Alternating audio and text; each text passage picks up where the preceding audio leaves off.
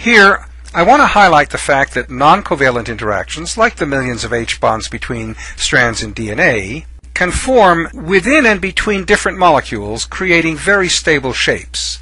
We saw this in the three-dimensional structure of polypeptides, represented by the cartoon on the left, and in the folding of a single strand of RNA, represented by the drawing on the right.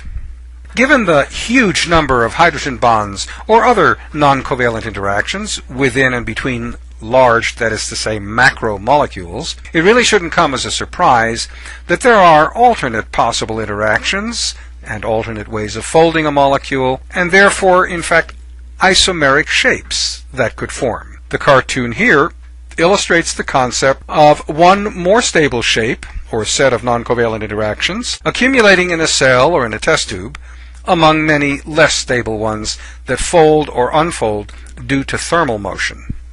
The more stable molecular interactions are the specific ones. It's the specific interactions that lead to appropriate or correct biological function. Here, A, B, C, and D are generic macromolecules. The AB and AC interactions involve only a few bonds, in part because the shapes of the interacting molecules are not very fitted, or we say complementary.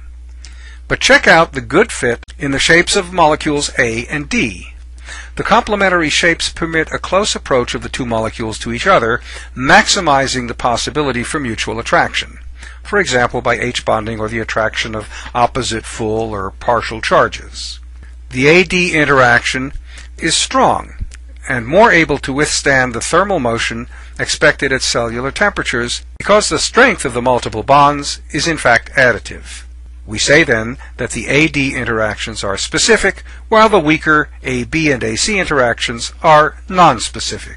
Specific interactions, such as those cartooned here, are responsible for the precision of enzyme catalysis, hormone function, and even structures of and within cells. Strength in numbers. Let's follow the assembly of rough endoplasmic reticulum in this slide as an example of productive macromolecular interactions. First, of course, monomeric subunits like the amino acids here and nucleotides are polymerized in dehydration synthesis reactions to form polymers that fold into specific shapes.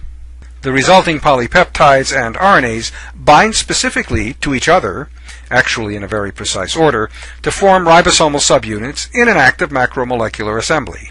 The ribosomal subunits meet up with an RNA molecule and start making polypeptides, and some of these attach to internal cellular membranes to form the rough endoplasmic reticulum, yet another act of macromolecular assembly. Again, the point here is that many large cellular structures form specifically in this way.